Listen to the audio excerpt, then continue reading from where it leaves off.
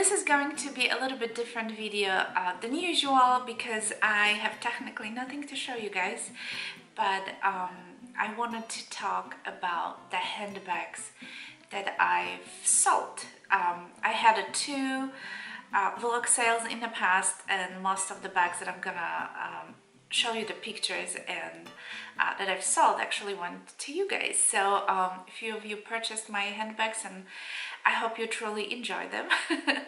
And yeah, I pretty much wanted to tell you which ones I sold. There was a few that I sold to either Fashionphile and Treatsy, so I kind of, yeah, I try to keep it simple. If there's something I don't use, or I change my mind when after I purchase the bag and use it a few times, I usually try to just sell it because there's just no point of holding to it. So anyway, let's get started.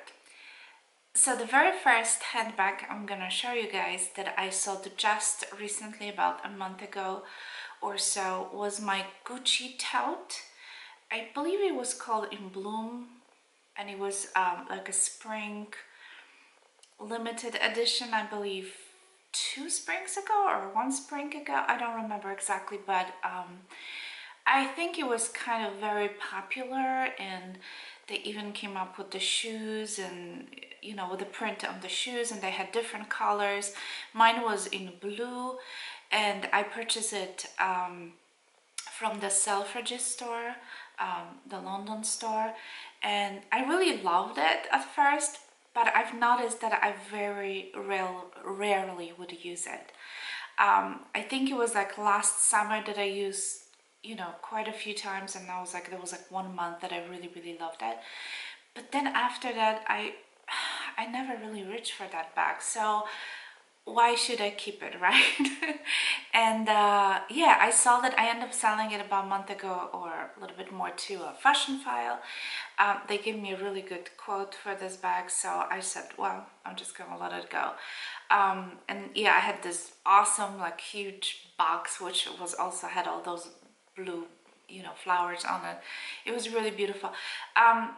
I think that generally I didn't really also like this bag because the handles were a little bit too short, and I also got my Burberry tote for Christmas, which like material wise, texture wise, was very similar to the Gucci, and I've noticed that I'm reaching more for that Burberry bag than for the Gucci. So it just seems like it goes more, I can kind of fit into my kind of lifestyle and outfit the Burberry print better than the Bloom print. Maybe just a plain Gucci tote would be better, but nevertheless, it was basically a brand new bag that I gave up. So and I don't regret it even for a bit. I'm very happy. So the next bag that I have sold in the past, long time ago, I think it was about 2-3 years ago, was my Dior saddle bag, and this was kind of like a vintage, I guess you would consider it. I purchased it from Real, and it was all leather bag, excellent condition, came with the authenticity card and the dust bag, everything, and I was completely obsessed. Okay, don't get me wrong, once I purchased this bag I was like, yay. But it was as I started using it, I realized that it completely doesn't work for me. So I guess because of its shape, I mean, it was just a little bit funny looking, and I couldn't really fit the things that I wanted like easily in this bag. So I've decided to sell it, and yeah, I believe I sold it to someone on the Treatsy. Yeah, it was a good transaction. Everything went smooth, and I hope the person that purchased it liked it. But I said the bag was really beautiful. It was all leather, and yeah, but it just didn't work for me. Okay, the next bag that I've sold to one of my subbies, it was my Chanel double flop, medium to large, lambskin classic bag. I thought a lot about selling this bag, and I tried to sell a few times previously, but then I was like kind of pulling it back, and yeah, I'm very happy that I sold, because this bag did not work for me because it was just too small. And I kept it because I loved it. Like, it was lambskin, so the leather was very smooth, but it was vintage. I think it was from late 80s or early 90s, but it was gold plated, so it was just beautiful. And even though it was vintage, it was in excellent condition, and I really took care of this bag. I mean, it was passed on to me, you know. So yes, I mean, this bag was just beautiful. But you know, once I purchased my jumbo 2 years ago, and then I was trying to compare jumbo and the, you know, the large, the jumbo suits me so much better, you guys. And you know, as much would like to hold on to that bag, it just didn't make any sense. So I sold it to one of my subbies, and I'm very happy that I did, and I hope she enjoys that bag very much, because it was a beautiful bag. All right, the next couple of bags I'm gonna show you guys, they were my Louis Vuitton bags. So when I first started to collect Louis Vuitton bags, I kind of went a little bit crazy and I want to pretty much have like everything. And after a while you realize that you don't really need those bags, or they don't suit your lifestyle. So for example, the Tribeca bag, it was the very structured Damier Ebene bag.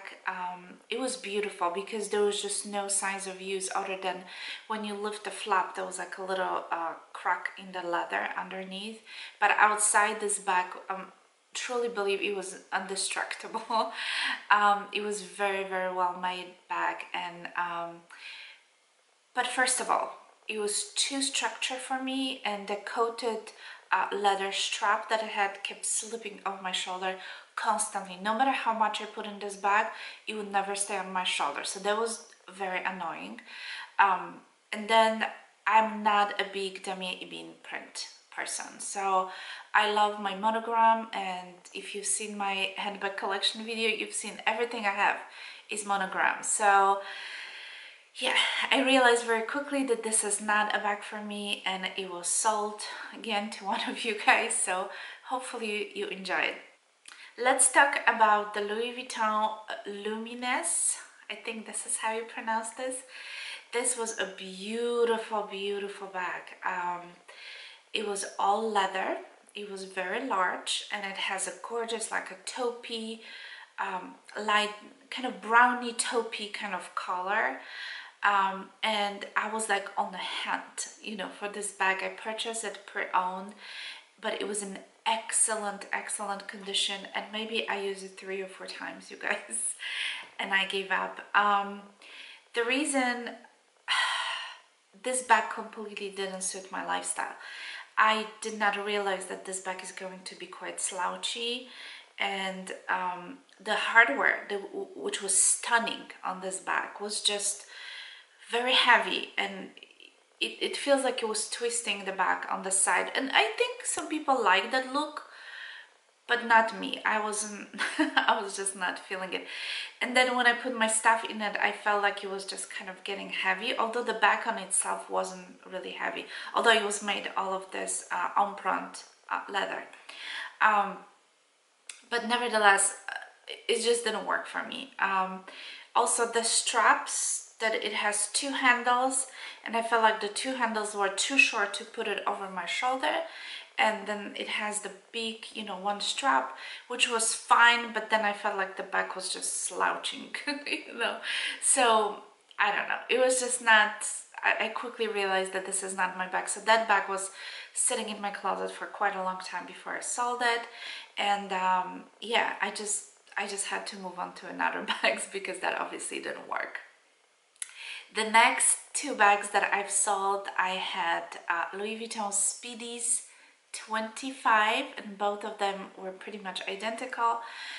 One was made in France, one was made in the US, and as much as I, you know, kind of like the cuteness of the Speedy, it wasn't a very practical bag, you know, for me. I'm not a typical handheld kind of bag person. it's just, you know, like let's say when you go shopping, and I wish it had the strap, the bandolier strap or something like that, but they were just, I mean, they're very cute, but they're just not for me. I cannot hold my bag and try to do my shopping, and I don't know, like if I do have a handheld bag, it have to be like I'm going out, you know, just like kind of, I don't have to do much. But the Speedies are like your everyday bag in my opinion, and they are just beautiful. I love the look of the Speedies, but for some reason, just the fact that they didn't have strap, like I have to pass on. So yeah, like I said, I had two because one was my mother-in-law, and she didn't use it. We decided to sell it. So, and again, I went to my subbies. So I hope again you guys enjoy it, because I mean, like I said, I love the look of it, but it's in my lifestyle, it just wasn't practical at all. And the very last bag that I've sold was also a Speedy, but it was Speedy 30, and it was bandolier, and it was made of, it was like a cloth kind of material. It was called the Idyll or Idyll, I don't know exactly how to pronounce. It was really nice Speedy, had a beautiful hardware. Like I said, it was a bandolier, so I had a strap, and that worked for me, and I used it for quite a while. And especially when we were going out, you know, like Disneyland or something, and I had my little kids in the stroller, I will just put a crossbody, and it just worked perfectly for me. So this bag was very practical, but I think I kind of grew out of it. So after a while, I noticed that it was just sitting in my closet, and I wasn't using it anymore, and I was just ready to move on to the next bag. So I think the next bag after this I purchased was the pochette Métis, which I am completely obsessed with. So yeah, I end up selling my Speedy 30 bandolier to one of my subbies, and I hope she's enjoying it as well. So anyway, this is all my bags that I have sold recently, you guys.